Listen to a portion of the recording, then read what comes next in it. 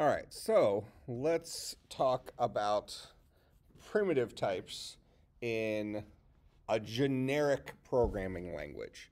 So this goes back to what I'm actually going to be talking about here is primitive types in the C programming language.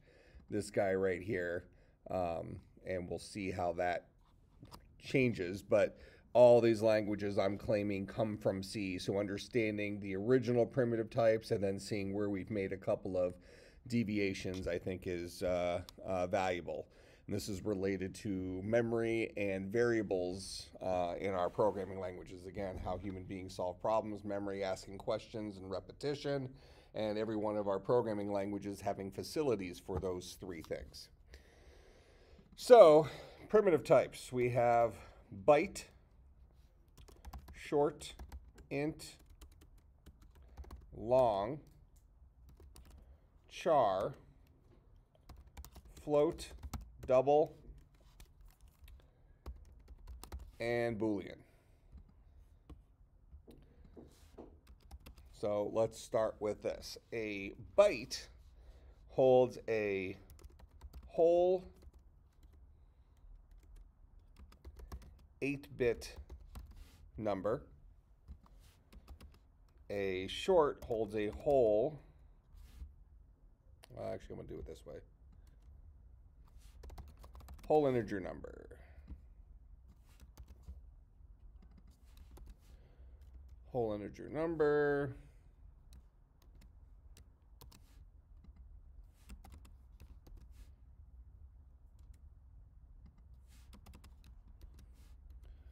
Just start with that. So in the C programming language, we have a byte, a short, an int, and a long, all capable of holding whole integer numbers. So for instance, we can hold the number 17 as a byte, as a short, as an int, and as a long. Question is why do we need so many different ways of remembering whole numbers?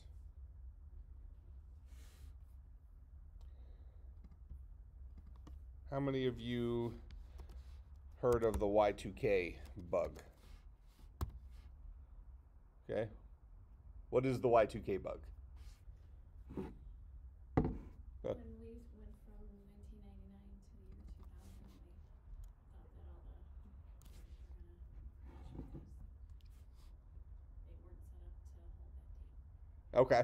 Yeah, so the idea here is that 1999 to 2000, they thought computers would crash because prior to that, the year field in dates was stored as 2 digits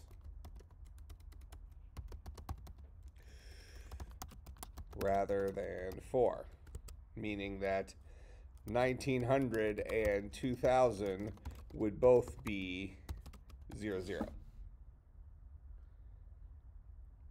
Make sense? So the question is then, why did they store years as 2 digits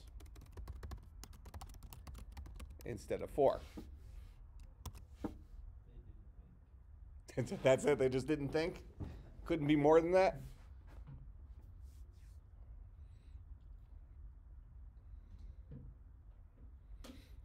If you were a programmer back in, so a lot of our user applications were probably written in the, at this time, the things they were really worried about, like power grid, stuff driving the power grid and things like that. These were probably things from the late 70s, mid 80s, something like that.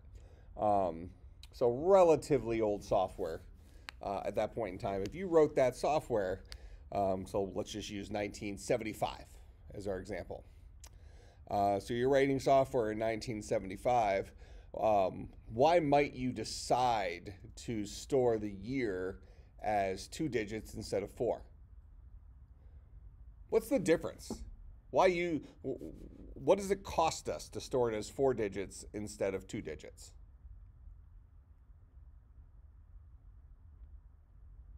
What's the trade-off? What are we saving by doing it in 2 digits? Space? What kind of space? Memory. How much memory do we have in our computers back then? We had even less free space than he has. Right? So we had computers with 16 kilobytes of memory, 8 kilobytes of memory.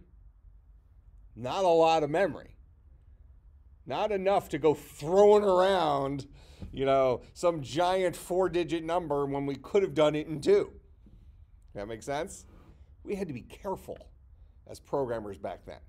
We don't really have to be as careful today because we just have plenty of memory. Memory used to be expensive.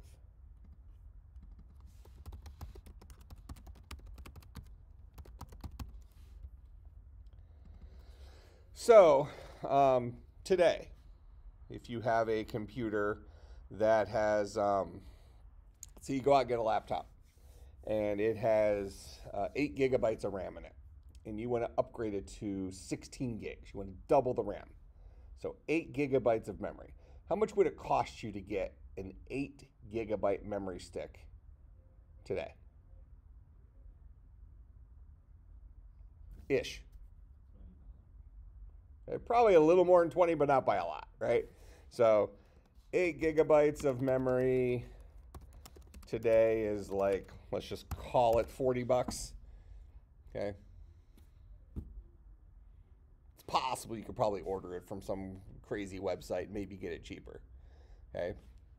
The example will still work well here. Don't worry. $40 is fine. So you're saying $40, we're paying top dollar. This is Amazon retail prices for our 8 gigabytes of RAM. All right.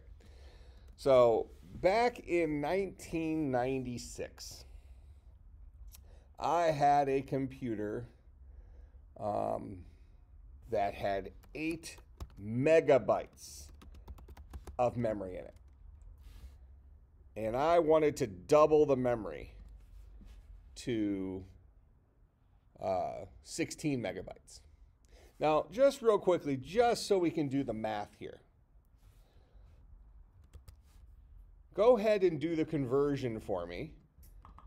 How much is, assuming the 8 gigabyte chip is $40, how much is that per megabyte?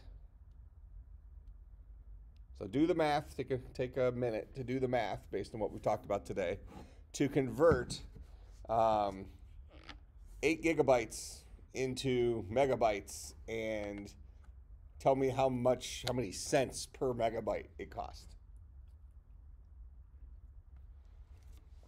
That way we're dealing with the right numbers. So how do I turn 8 gigabytes into megabytes? Multiply it by, I'm already in the 8 column. They're both bytes. We have 8 gigabytes. I'm trying to get to megabytes. So we multiply it by 1,024, right? So it's 8 times 1,024. So that's 8192. So this is 8192 megabytes. All right, and we're going to take $40 divided by that. So 40 divided by 8192 is 4.8 cents.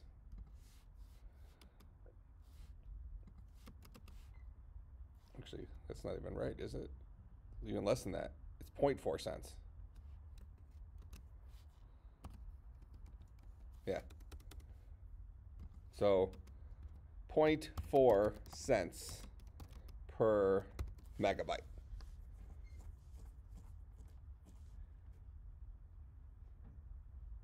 So we need to buy at least 2 megabytes and donate the rest of the penny to charity in order to get 2 megabytes of memory. All right, so 0.4 cents per megabyte if we were getting memory today. So back in 1996, when I wanted to get my 8 megabytes of memory chip, how much do you think 8 megabytes of memory cost me in 1996? Huh? Hundreds? $1,000. $1,000.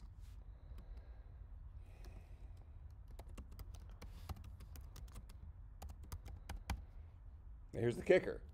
That's in 1996. Remember, we're talking 1975 by our example here, right? This is after memory had already started coming down in price. All right, so now we have 1,000 divided by 8, so that's $125.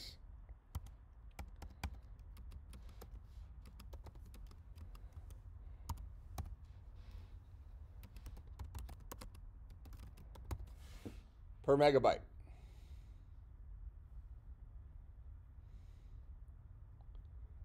And we haven't even taken inflation into consideration here. It's actually worse. Because you have to decide what is $1,000 today in what is $1,000 in 1995 money today? So 1,000 1995 1996 money today. There's usually a little converter thing. 1,637.82. Okay, so this is actually that in today's dollars. So divide that by 8. So it's actually $204 per megabyte in today's dollars.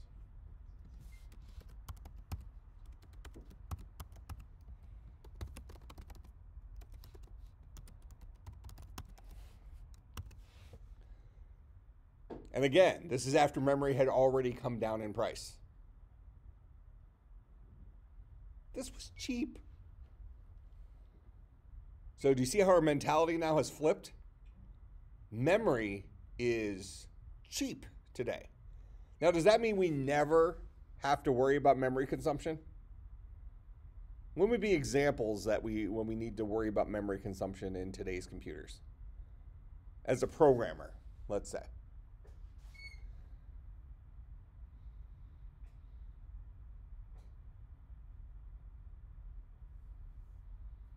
Maybe really large scientific-y type of simulations and stuff, and we're working with huge amounts of data. At that point, we might start filling up our tons and tons and tons of memory.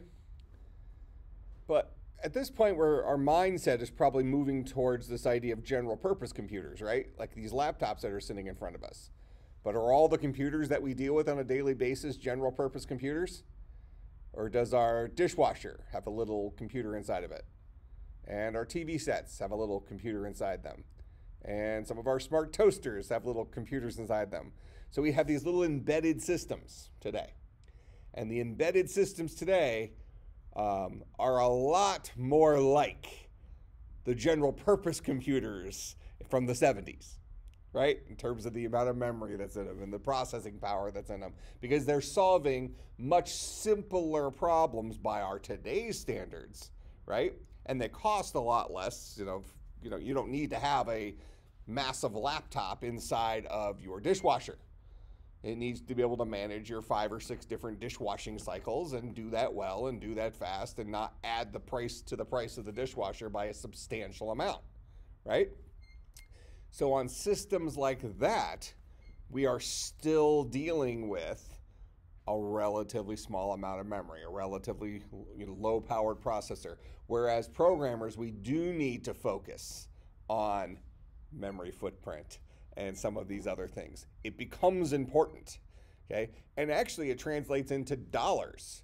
Because if you are a dishwashing manufacturer, Maytag or something like that, and you're designing your next latest, greatest dishwasher, and you can buy your embedded system chips from company X, and you can get the 16 kilobit chips, or you can get the 30 or the 16 kilobyte chips, or you can get the 32 kilobyte chips for, even if at a glance, human standards, we say, oh, that's not that much more. Maybe it's 10 cents more, or it's 20 cents more.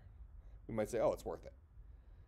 But now you have to figure out across thousands and thousands of dishwashers that they're going to produce around the world. That starts adding up into measurable dollars.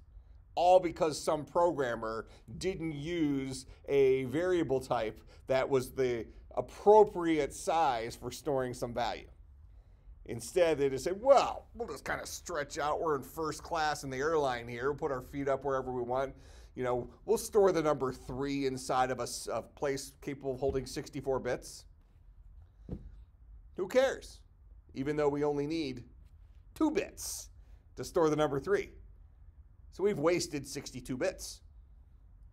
That's a lot of elbow room, right? Especially if you just cost the company, hundreds of thousands or millions of dollars because they had to spend a little bit more on those embedded processors, those embedded chips, because you couldn't be an efficient programmer.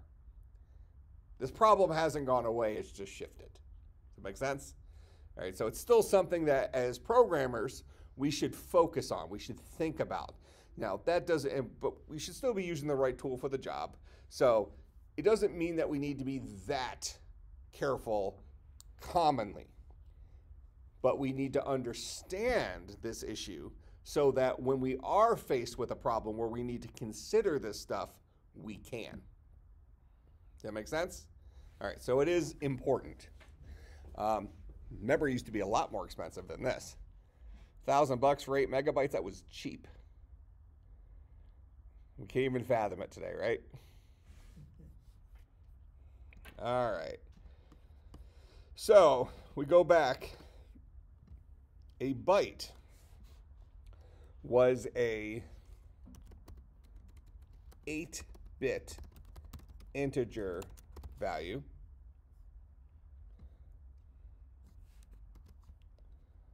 A short is a 16-bit integer value. And int is a 32-bit integer value. A long is a 64-bit integer value. All right. Now, all of these guys we're going to presume are what are called signed values. That means they can hold positive and negative numbers. In fact, I'll go ahead and put signed in front of these.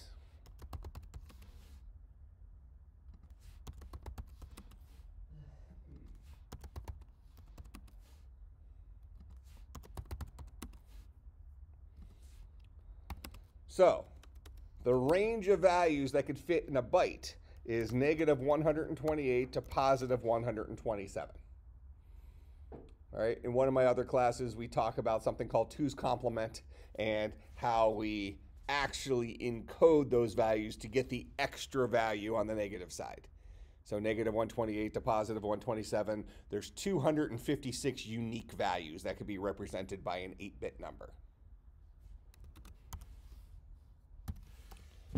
which is 2 to the 8th power. 256 unique values. All right. Short, this is negative 32,768 to positive 32,767. There's 65,536 unique values in a 16-bit number, or 2 to the 16th, 65,536. Make sense? And int is negative 4.1 billion to positive 4.1 billion. So it's 2 to the 32nd, which is going to be 8-some billion. Oh, I'm sorry. Negative 2.1 to positive 2.1.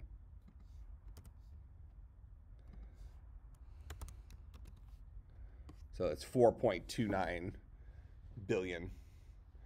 4,294,000 or 4,294,967,296 unique values in the integer bit space, or 2 to the 32 unique values. I start losing my precision here. This is something like negative 16 quintillion, something like that. So this is 2 to the 64th power divided by 2. Yeah, 9.2 quintillion. So negative 9.2 quintillion to 9.2 quintillion. Big numbers. So negative 2 to the 64 divided by 2 to positive 2 to the 64 divided by 2-ish. Just one extra one on the negative side. All right, so relatively small numbers, a little bit bigger, a little bit bigger, a little bit bigger, a lot bigger, whatever. All right, so if we need to store a number that is between negative 128 and positive 127, it would be in our best interest for efficiency to store that inside of a byte if we're trying to be careful about memory usage. All right? Now, so questions about that. Realistically, in modern programming, especially if we're dealing with a compiled language and a strongly typed language where we do need to define the type, Python we don't. Python we just, an int is an int. We give it its value and it works with what we give it because it's based on top of an interpreter, which then just works with the numbers locally. You would not use an interpreted loosely typed language like Python if you needed a lot of control over memory usage.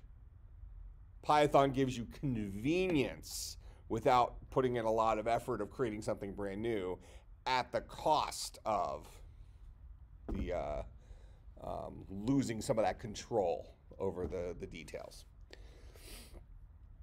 So, in a modern compiled language, we probably would use an int most of the time. And if that wasn't big enough, we would use a long. If that wasn't big enough, we'd go over to some kind of object type that allows us to deal with arbitrary size values that just get slower as we move to those values. You would still sometimes use bytes, especially if you were working with streaming video or something like that, where things tend to come in bite-sized chunks. Modern computing, you would rarely ever see a short. They still exist. Java supports shorts, Swift supports shorts, but you would very rarely in a modern computer program see a short. You would commonly see bytes in any sort of network type programming. Ints are going to be very, very, very common, and longs every now and then. Deal with char. A char is a unsigned, now we're going to have to deal with a little bit of evolution here. So this is an unsigned 8-bit integer value. Why is that? So when you see here char sounds like it's a variable type capable of holding what? Character. Why is it holding an integer?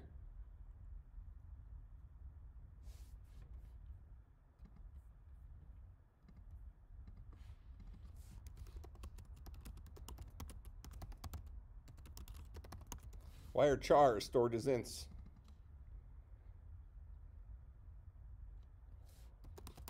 What's a character set? Can you give me an example of any character set you've heard of?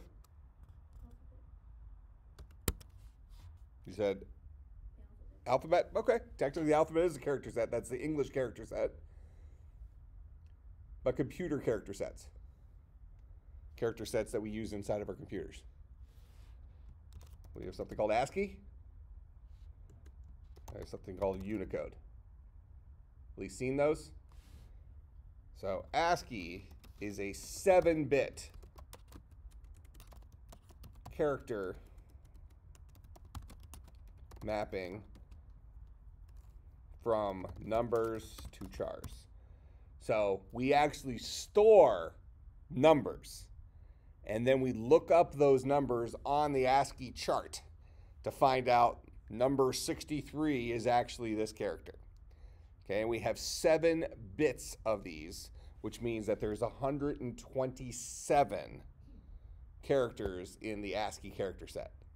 There's not a great, this is, I'm not sure how political this was in the end, but ASCII stands for the American Standard Code for Information Interchange. Okay, you could probably translate into something like Americans use English, so everybody else should too. Something along those lines. Because they said, well, we have what, 26 characters in our alphabet. You need your upper and lowercase characters. Then you have to have your 0 through 9, because we use base 10. Then you need your punctuation, commas, and things like that. Then, rather than try to bring in some other popular languages and stuff like that, we have some like weird symbols, like for like the square root, things like that. That's in the ASCII character set. We have like some playing cards. We have smiley faces. And then we ran out of stuff. We said, okay, well, we only got 128 of these. Yeah. I still have another bit. I could have 8 bits if I wanted to and just have another 128. Maybe we pick another language, and now we'll just stop at 7 bits. It's fine. The rest of the world can just deal, right? So, so ASCII, this is part of the C primitive type, so a char in C is an unsigned 8-bit integer because it's based in bytes. We didn't have a way of representing it as 7 bits, but the actual ASCII character set is only a 7-bit character set. Unicode is a 16-bit character mapping from numbers to chars. All right, so that's what Unicode is. 16 bits. Still going to store numbers that get looked up on the Unicode chart and then translated into the character. The first 127 of those are ASCII. So Unicode is a superset of the ASCII character set. So the first 127 of Unicode is the 127 characters of the ASCII character set, or 128 characters of the ASCII character set, 0 to 127. After that, we have brought in some other languages that other human beings might use. Not that they do use. Everybody has finally given in and says, okay, the dumb Americans are going to use English, so we're just going to learn it. Right? Hence, we have all sorts of different languages represented in this world, yet you're listening to me babble in English. It's the way it works, I suppose. I didn't make the rules. I'm thanking God that's what they are, because I only know English and bad English. Actually, I don't even know good English. I know bad English. And enough Spanish to order at Taco Bell. I think I told you last time. So that's the punchline. At least Unicode is mostly inclusive. It's not all the world's languages, but it's a lot of them, right? We're fairly inclusive with Unicode. And most of our modern programming languages are based in Unicode, not in ASCII. But if we roll back to C++, C and C++, these were during the time where, well, we probably still don't care, but during a time when we definitely didn't care, let's just say. All right, but punchline here is that is why chars are represented as integer values. So in C, it would be an 8-bit integer value. In Java, C#, it would be 16 bits. Python, I'm sure it's 16 bits. It's a Unicode. I mean, it's going to be up to the interpreter how they want to handle it. But any of our modern languages, a character type will be a 16-bit unsigned integer. Why unsigned? Unsigned means does not support negative values. So if my character set for ASCII is 0 to 127, and my character set for Unicode is 0 to 65,535, I don't need numbers less than 0, hence unsigned.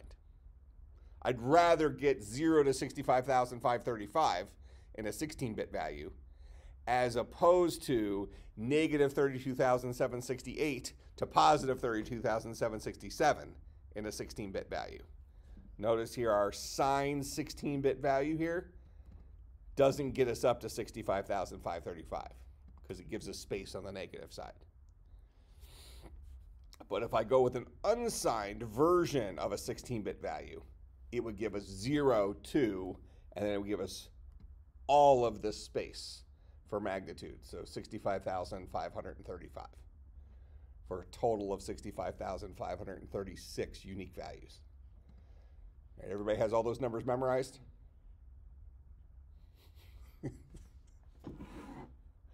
I'm really questioning whether I should be drinking this water.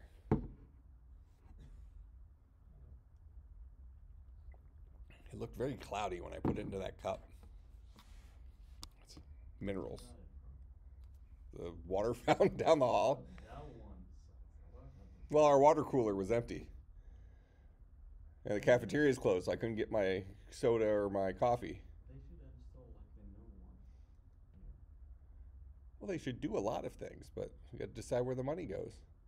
We got all this new furniture. We're already killing students off, so, you know, we're mission accomplished. We're doing all right. We got a bunch of new stuff. Can't really complain about a water fountain. Or bubbler, right? Wisconsin, we call them bubblers. Yes, I moved here from Illinois 16 years ago. I had to go through the conversion. Yeah, so in Illinois, we call it water fountains. Here, it's called a bubbler. Illinois, we call it pop. Here, they call it soda. Yeah. The craziest thing, though, when I originally did my tour here in 2006, I had one of she actually was my student the next semester. She was showing me around campus, and she introduced me to the time machine. Do you know what a time machine is? Take your money everywhere. It's an ATM machine. Well, so I previously had taught at Western Illinois University, so I was at a secular school. So now I'm coming to this Christian university, and they're showing me the time machine. How deep does this rabbit hole go? So it was TYME, take your money everywhere. It was, I guess, one of the companies that made ATM machines. Or it was maybe the original name for it, but then we started calling it ATM everywhere else. I've always called it an ATM machine, but time machine was a thing here, and it unsettled me. But it is what it is. Okay, so that's why chars are unsigned. They only need to hold values greater than or equal to 0. All right, but notice here so far, all of our types are numeric types. And we're going to keep going with that trend. A float is a 32-bit signed decimal point value. And a double is this is actually kind of a lie. Let me do it like this. 32 before and 16 after bit sign decimal point value. A double is a 64 before and 32 after bit signed decimal point value. So this is actually, a float is 48 bits in most modern implementations, and a double is 96 bits. So you're getting, before the decimal point, 64 bits of value, so up to the 9.2 quintillion. And then after the decimal point, you're getting the up to the 2.1. Actually, it would be unsigned after that, so you get the full 4.2 billion after the decimal point. So like 3.14 would be a float, but more things fit in there. So it's not just an integer type. But in any case, these are still numeric types, and really the way they're represented is like two integers glued together. You have a 32-bit integer, and then you have a 16-bit integer. And there's presumed to be a dot between them when it translates it for the screen. Finally, Booleans. Booleans in modern languages are trues and falses. Interesting thing, we talked about Objective-C earlier. In Objective-C, they represent Booleans as yes or no. I always thought that was fascinating. I don't know, it's a reasonable enough way of doing it. But yes or no, true or false, whatever. But in the early days, these were actually unsigned bytes. Really, that's how it was underlying stored, but it was just a bit, a 0 or a 1. 0 for true, 1 for false. Actually, it was 0 for true, not 0 for false. Anything other than 0 was false. All right, so that's our primitive types. They've evolved some over the years in terms of how they're actually represented in terms of number of bits, whether it's 8 bits, 16 bits, or whatever. But under the hood, all of our languages today have this stuff in common. All right, and decisions then get made as we're writing code that relates to how this stuff, how our data types work. So whenever we represent values in a programming language, right out of the gate, a programming language is going to give us a set of primitive types that, and if we give a little definition to primitive types,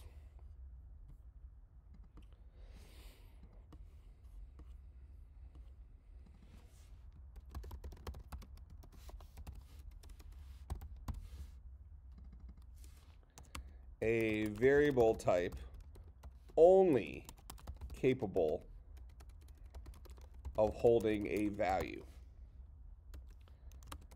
as opposed to object types, which we will talk about, which can potentially hold 0 or more values, and which can, let's just say, which can hold 0 or more values and potentially do more functions, etc.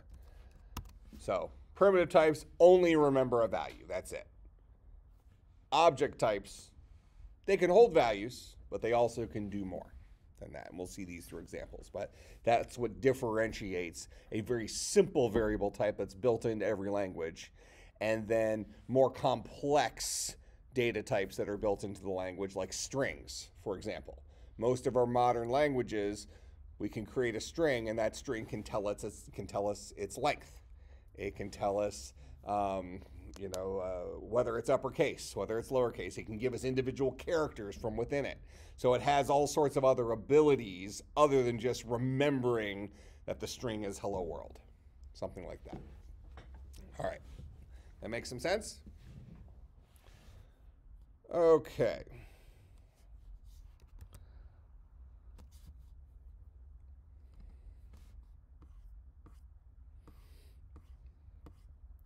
All right, so we're going to start going through this a little bit. This is related to your homework assignments that you're going to be doing for next week, which is going to get you into using Python. So make sure for next week, if you haven't already done so, you have Linux running in one form or another on your computer, whether it's running as a virtual machine or it's running as on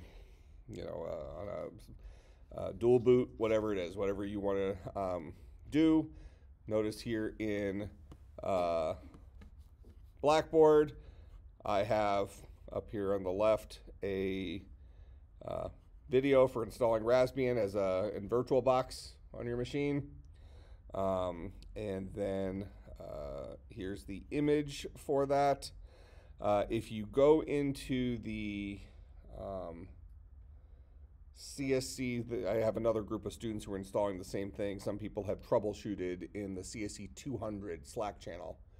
You can find some troubleshooting if you have any issues getting it on your machine. But between this video and whatever, you should be able to get it on your machine one way or another for free. Okay, doesn't cost you anything. Anybody already do this? No problem? Okay, with VirtualBox? Anybody else do it already? Any issues? Yeah. You did have issues? Yeah, but I Okay. So a couple Google searches, kind of got it figured out. All right. So, but again, so if you have questions, if you have issues as you're trying to get that put together, post about it on Slack. Maybe some of the folks that already got it working can tell you the VirtualBox little things. I run mine in Parallels, so it's possible if you run into an issue, it's a VirtualBox specific issue that I didn't run into just because I used a different virtual machine, but VirtualBox is free and Parallels isn't, but I mean, I didn't pay for it, the university bought it, so it's, if I didn't have that, I would just use VirtualBox is what it came down. I don't know, maybe I would. I like Parallels quite a bit. I'd probably just pay for Parallels. So in any case, you're going to be working with Python. So for next week, you're going to be, writing your proverbial hello world program in Python. Just make sure that you have your Linux thing installed and you have your interpreter working and all that stuff. And then you're going to start working with some logic for something called FizzBuzz, which we'll talk a little bit about today. And then you have your second project homework, which takes that logic-based thing to another level up. Okay, so I'm going to talk about our constraints here a little bit.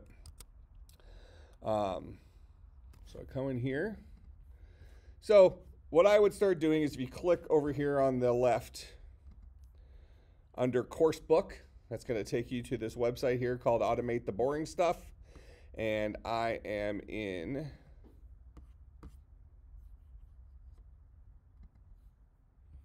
so you can read chapter 0. We've already talked about that, whatever. So go into Python basics. So really for this first assignment, it's going to be chapter 1, chapter 2, and I think you might have to do a little from chapter 3. So you'll be working with these. I would encourage you to just read through them before you start the homework to familiarize yourself with it. But if you want to just start it and reference back, you choose your poison. But I'm just going to kind of flip through this and kind of point out highlights that I think are beneficial. So one of the things they talk about here is this thing called the interactive shell. Okay, so once you get Python installed in your machine, or if you have, so I want you to do this in Linux. So once you have Raspbian installed and you're over here, you can get to the Python interactive shell by just going out to the terminal, typing Python 3, and that'll take you to the shell like this. And then you can type in things like 2 + 2 and it'll do the math. So at this point, I'm not really writing a Python program as much as I am talking directly to the Python interpreter. All right, so I'm having a conversation with the interpreter in real time. Now, you can do it from the terminal like this, which is fine. Or if you are using Raspbian, you can go up to the little Raspberry guy here, go to programming, and the one that I think I've been using, I think both of these technically work, but if you do the Thonny Python IDE, comes with Raspbian, click on that, it'll open it up in here. They also give you the shell down here. So you can sit there and interact with the shell in here, and then that allows you to write a program up top here if you want, and save it and run it and stuff. So this makes life a little bit nicer. Maybe just using this type of thing. But they're having you go through the interactive shell. Don't worry about this thing they tell you to install, this Moo editor and stuff, because we're doing it all with Raspbian. So just ignore that. You already have the interactive shell if you've gotten Raspbian Linux installed. Same thing's true. So this is just the stock version of Ubuntu.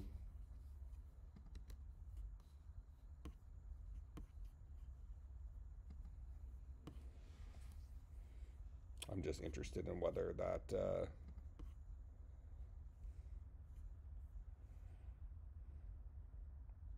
Python is by default installed. Because I'm pretty sure I have not installed it on here. Finish loading.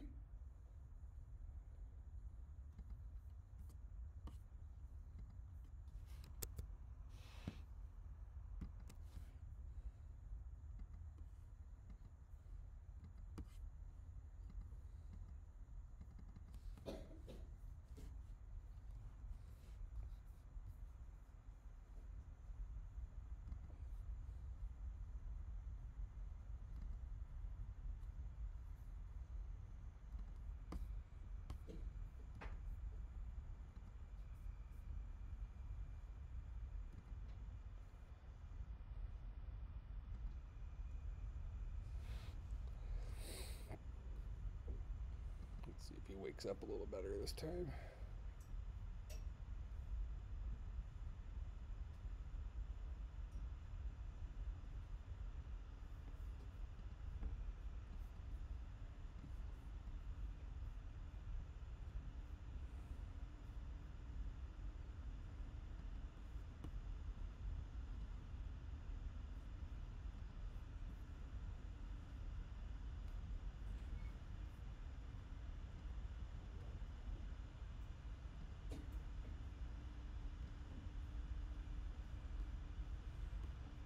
I'll just let it restart. We'll test it in case anybody wants to run Ubuntu.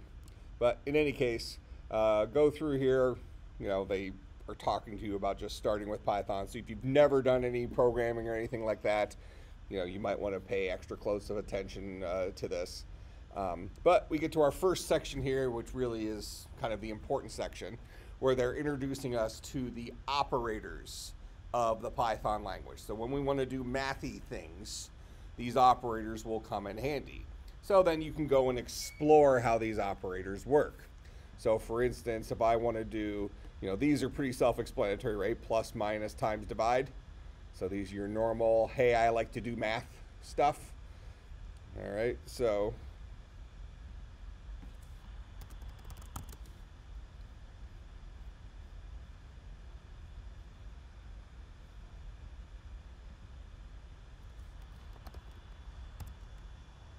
yep, so if you do a stock install of Ubuntu, you have Python 3 on there as well. So if you prefer to run Ubuntu, you can.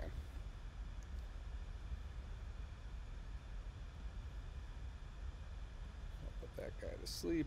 Hopefully put the Raspbian here. All right, so for example, if I'm, what I'm going to make these up higher. There we go. All right, so I can say 2 * 3. That'll take 2 to the 3rd power. 2 times 2 times 2. That is how I do something to a power, not that. What just happened? I just did 2 caret 3, and I got a 1. Why?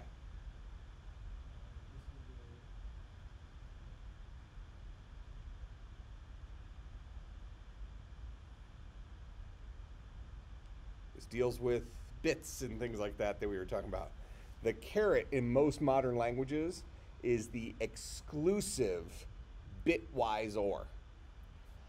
So what I mean by that is, so I did what? I did 2 and 3.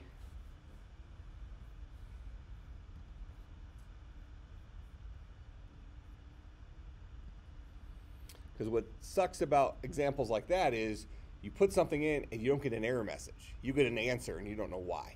You don't know what that answer means. So 2, like that, is saying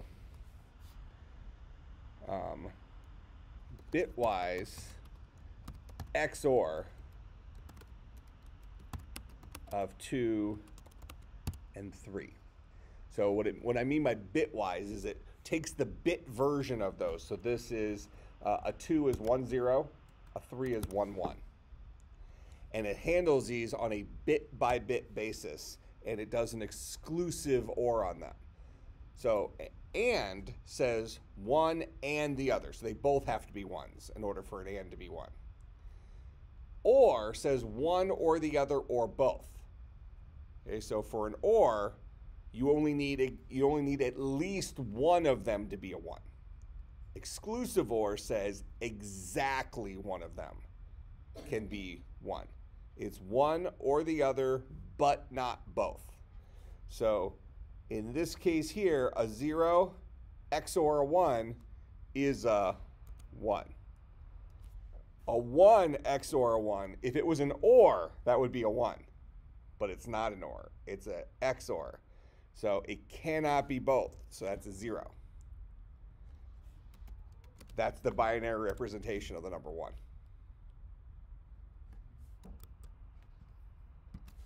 Hence, why we got a 1.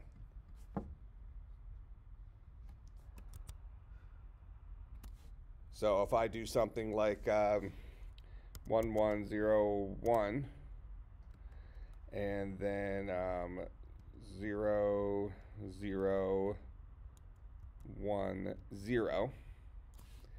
So this is what 1s, 2s, 4s, 8s. This is 12, 13. So this is the number 13. This guy is a number 2.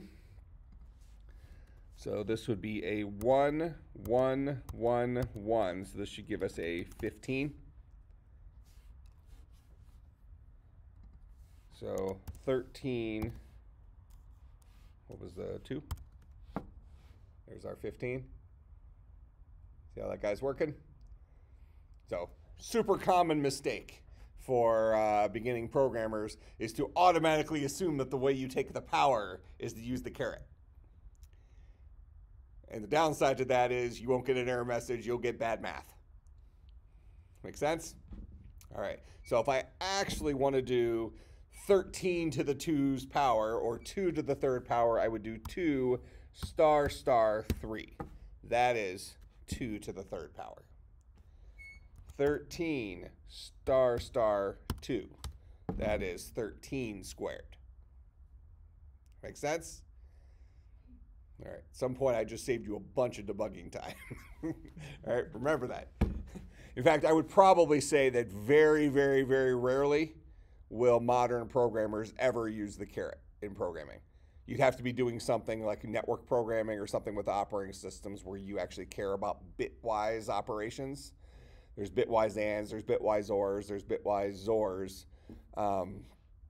There's also shift operators for shifting values. These are things that are not necessarily used on, let's call it, business application development. So, whatever. That's the scoop. All right. So star star gives us an exponent. Might be handy.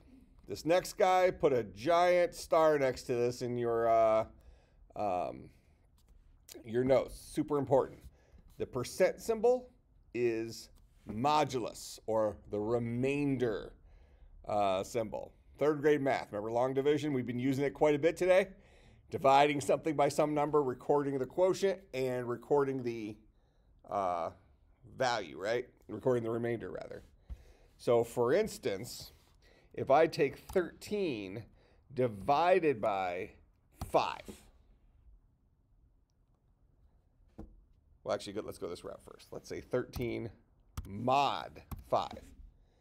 5 goes into 13 2 times with a remainder of 3. So I would expect this guy to give me the remainder. He's going to give me the 3. 13 divided by 5. Now this is if you've come to Python from a background of C, C++, Java, C#, any of those compiled languages, you would expect this guy right here to give you a 2. Okay, but it won't. In Python, it does floating point division using a normal slash. If I did that in Java, it would give me a 2. It truncates. If I want the version of that for Python, it's 13 divide. So 2 slashes says do integer division. That will give me the 2. Okay?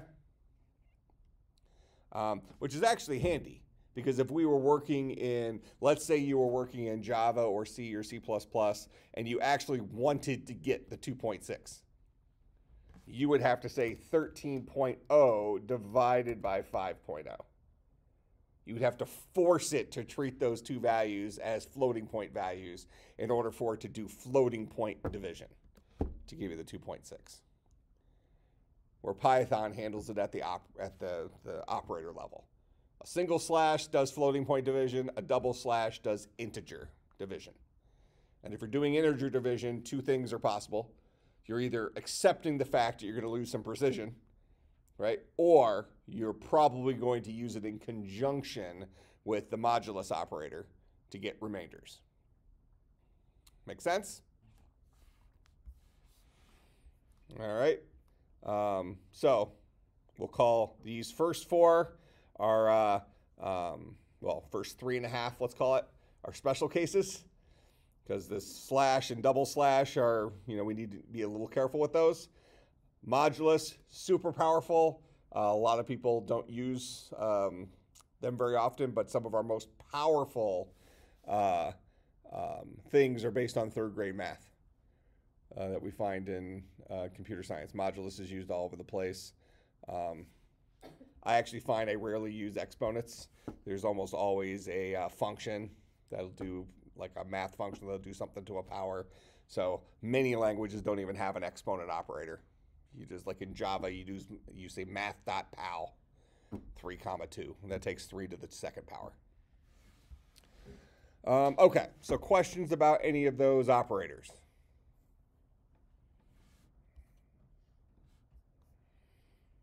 All right, so then we also have the whole thing order of operation. So this is just like normal math, where multiplication and division are more powerful than addition and subtraction. Power is even more powerful, so it's taking an exponent will happen first. Multiplication division happens left to right, but will always happen before addition and subtraction. Now you can rely on knowing that, or just use parentheses when you want to make it clear. That would be my recommendation. All right, so for instance, in this case here, we're not taking 2 plus 3 is 5 times 6 is 30. Instead, we're taking 3 times 6, which is 18, plus 2 is 20. Because order of operation says do multiplication first. Right? So if you're not super confident with your order of operation, or you want to make your code easier to read by others, just put the parentheses where you want, in the way that you want the math to happen, even if it's going to automatically happen that way.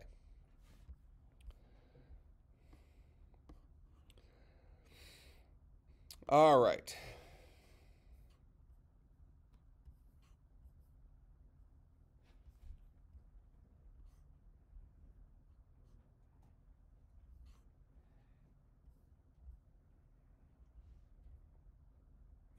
All right, we see that string data types are surrounded by single quotes or double quotes. Either of them will work. So for instance, I can come out here to, and I can say hello, or I can notice it actually converted it to single quote, hello, single quote. Okay, so they're interchangeable, let's say. I will almost always put double quotes around them because most of our compiled languages based off of C use double quotes. So you will often see me write it with double quotes. All right.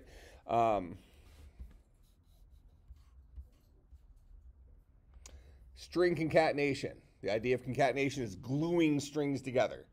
So I can say hello. Or actually, let me just.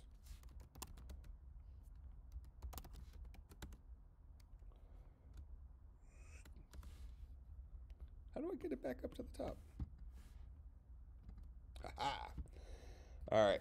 So I can say something like hello concatenated with world, and that'll glue them together with no spaces, giving me hello world. Hello concatenated with a space, concatenated with world will give you it with a space. Now, hello concatenated with 5. That guy gives me a problem. This plus operator here, we just saw a few minutes ago, that guy is for addition. But we just saw a second ago that if I use it with strings, it's used as concatenation. How does the Python interpreter determine whether I'm talking about doing some adding or I'm talking about doing some concatenating? In order for it to be treated as the concatenation operator, both sides have to be a string type. So that means if I want to glue on the string 5, well, I can hard code it and say plus the string 5, and that'll get me the hello 5. Or I can say hello concatenated with, now I have a function called str that I can pass the number 5 to, and that will turn a value into a string. So think of it like you ran out to Home Depot, you got this little converter thing, okay? You know, just like you have various converters that allow you to do USB to something or other.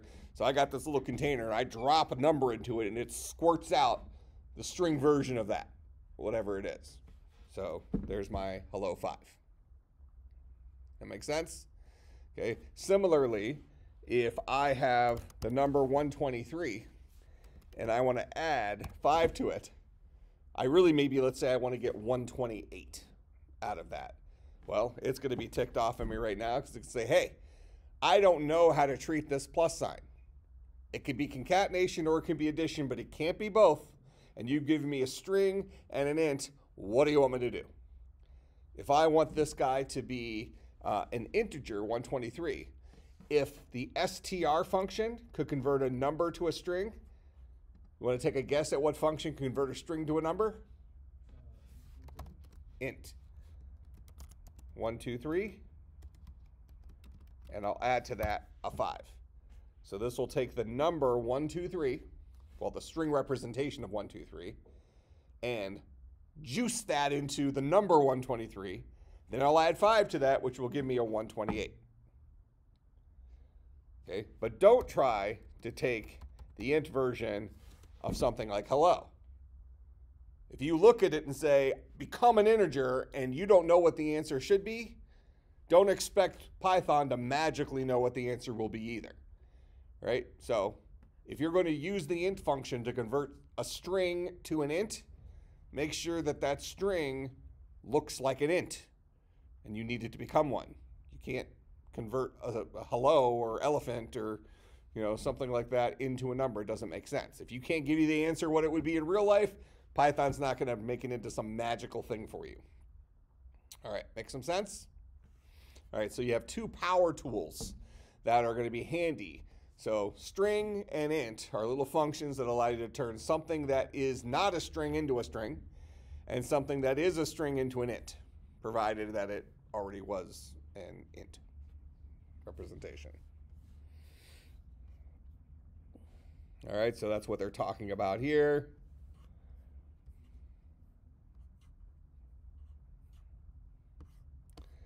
They're giving you some other defining variables. Spam is equal to 40, then typing in spam.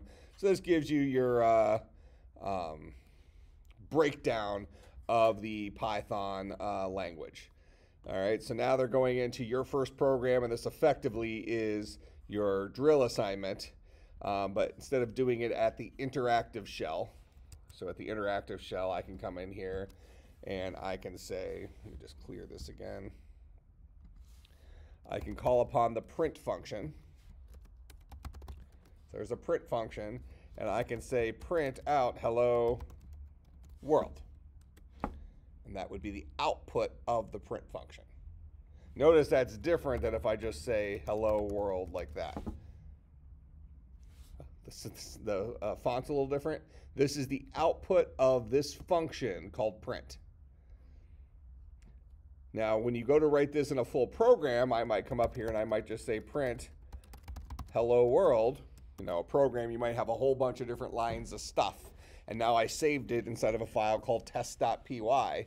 Now you can just come up here and take the lazy route and just say, oh, I'm going to hit the play button, and it runs it. There's my hello world there.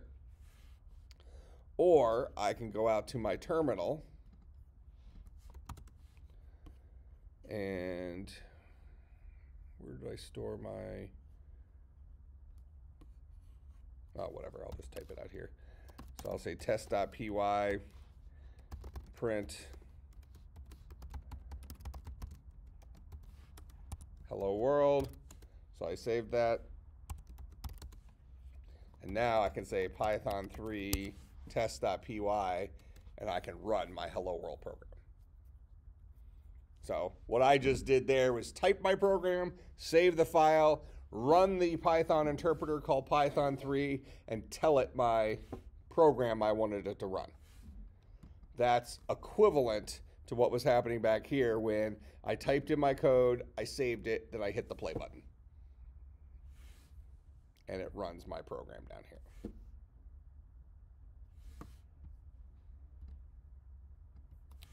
That makes sense? All right, so next homeworks are up. I think for next class, if we look at the calendar, you have drill homework 3, 4, and project 2. These guys are going to require you to read through some of the book there. It's going to require you to ask some questions, going to require you to do some modulus. So some of the things we showed you today, and then the 3 Bible homeworks are also due. I'll update the due dates for everything to be before class starts, but make sure you get it in by 6 p.m. Before class starts. If you anticipate having a heavy semester or heavy first 8 weeks, you might choose to go ahead. Read ahead, since these first couple of assignments are pretty easy and they get drastically more difficult as we move forward.